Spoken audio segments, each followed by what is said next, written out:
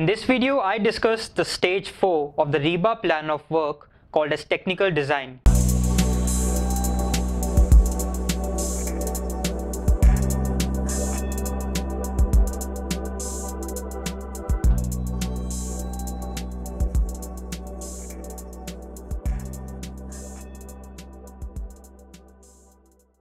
So after discussing the stage 0, stage 1, stage 2 and stage 3, now it's time to discuss the stage 4 called as the technical design.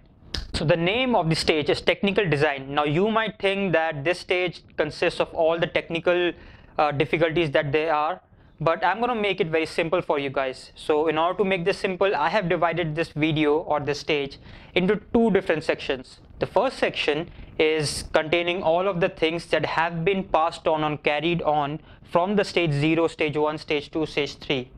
These are the things that have to be furthermore reviewed and more updated. The second section will include all of the things that are new, specifically new to this particular stage. So let's discuss the second section actually. What are the things that are new in this stage? So there are basically two new things that have been introduced in this particular stage. The first one is the technical design of the project that you're building. Right.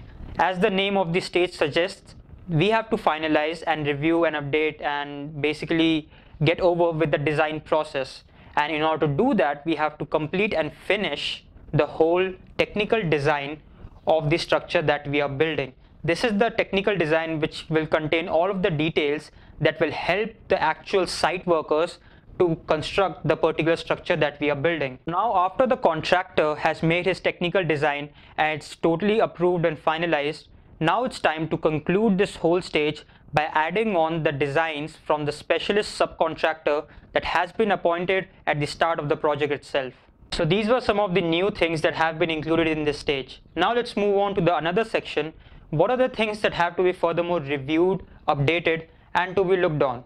First on our list, we have the project execution plan, as we discussed in the previous stage, which is very important to the execution of the whole project.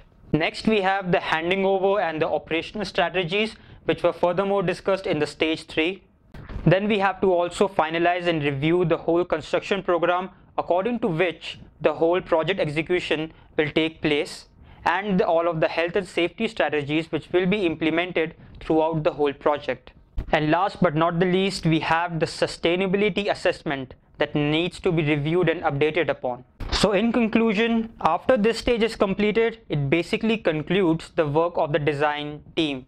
It does not actually conclude the work of the design team, because after the construction is even started and at the time of construction, also there might be some variations in the design which has to be again dealt with by the project design team.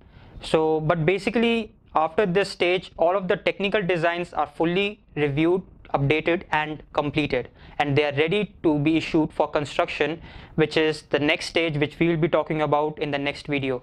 So if you guys thought this video was educational or it was good, please hit the like button, and if you guys have any questions, leave the comment down below.